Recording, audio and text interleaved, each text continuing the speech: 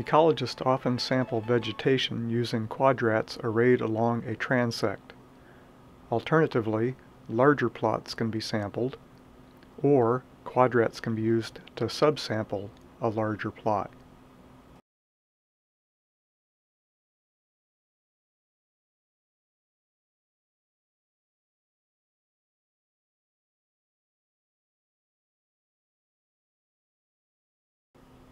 The general location of a transect or plot is usually determined according to criteria specified by the investigator.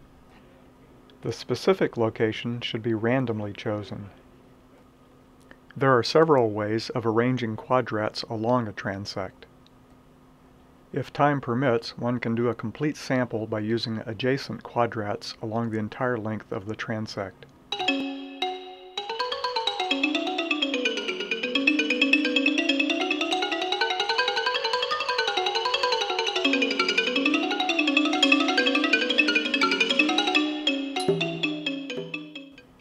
Alternatively, quadrats can be spaced at regular intervals.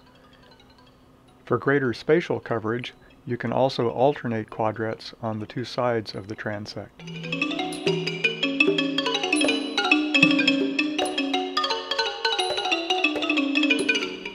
One can also locate quadrats randomly along the length of the transect.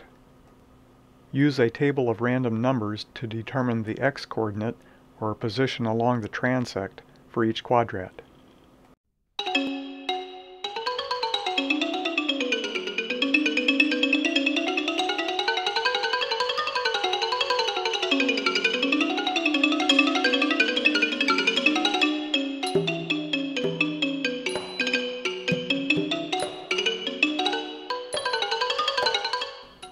Large plots are typically subsampled using randomly located quadrats. A table of random numbers can be used to determine the specific location of quadrats.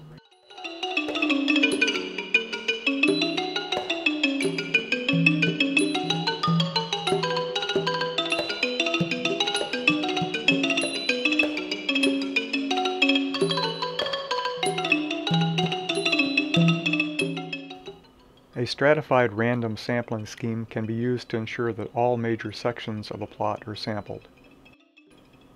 Quadrats are randomly located within each section of a plot, and all sections have the same number of quadrats.